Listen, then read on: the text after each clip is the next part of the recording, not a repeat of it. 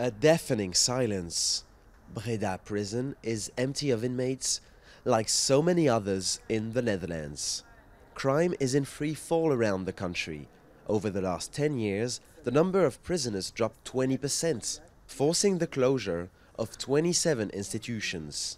Dus ook minder criminelen in de gevangenissen.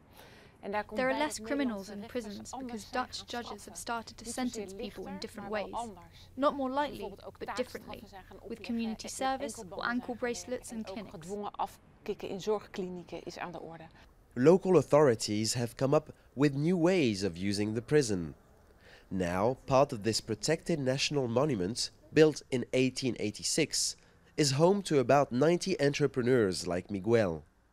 Yeah, every time when you step in the big dome or the women's access, it's pretty dark. Yeah, that's true. It has a lot of history and sometimes you can feel it as well. It is a nice atmosphere and a lot of dark things have happened here and you can feel that, but it doesn't affect us in our work whatsoever.